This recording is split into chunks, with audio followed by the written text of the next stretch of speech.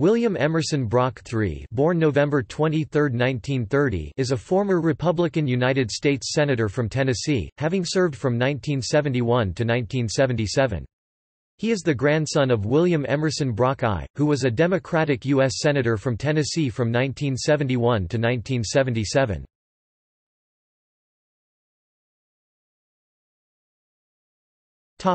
Early life and career. Brock was a native of Chattanooga, where his family owned a well-known candy company. He is a 1949 graduate of Macaulay School and a 1953 graduate of Washington and Lee University in Lexington, Virginia, in 1953 and subsequently served in the U.S. Navy until 1956.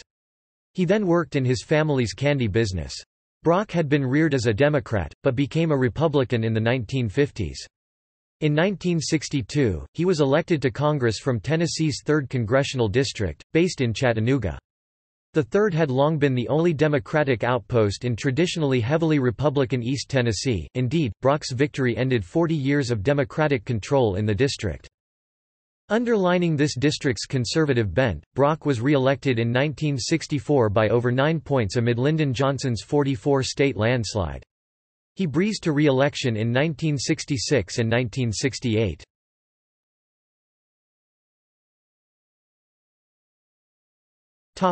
United States Senator. Brock served 4 terms in the House and then won the Republican nomination to face 3-term incumbent U.S. Senator Albert Gore Sr. in 1970, defeating country singer Tex Ritter in the primary. Brock's campaign was successfully able to make an issue of Gore's friendship with the Kennedy family and Gore's voting record, which was somewhat liberal by Southern standards, and defeated him. While in the Senate, Brock was a darling of the conservative movement but was less than overwhelmingly popular at home. His personality was somewhat distant by the standards of most politicians. He was considered vulnerable in the 1976 election, and several prominent Democrats ran in the 1976 Democratic Senate primary for the right to challenge him.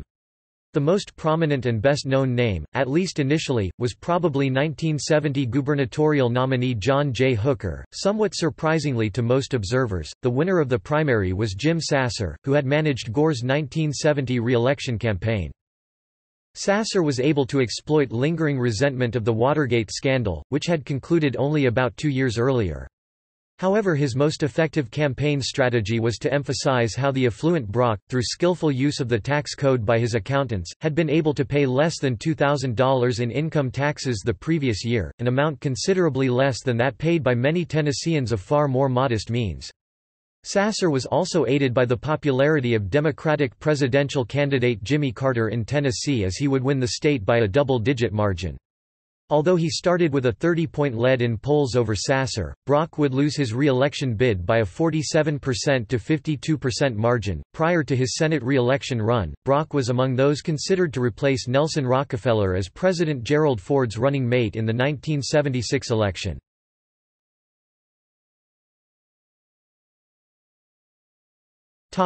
Post-Senate career. After leaving the Senate, Brock became the new chairman of the Republican National Committee, a position he held from 1977 to 1981. Upon the election of Ronald Reagan as U.S. President, Brock was appointed U.S. Trade Representative, a position he maintained until 1985 when he was made Secretary of Labor. Brock resigned his cabinet post in late 1987 to serve as the campaign manager for Senator Bob Dole's presidential campaign.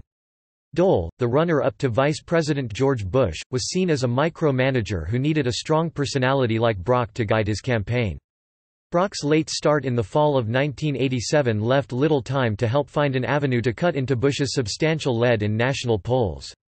Additionally, many viewed Brock as an imperious and inadequate manager who badly misspent campaign funds largely on national headquarters staff, leaving Dole without adequate money for a Super Tuesday media buy.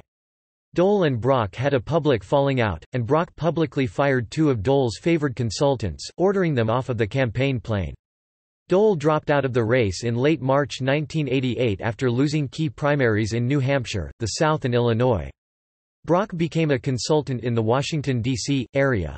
By this point, he had become a legal resident of Maryland.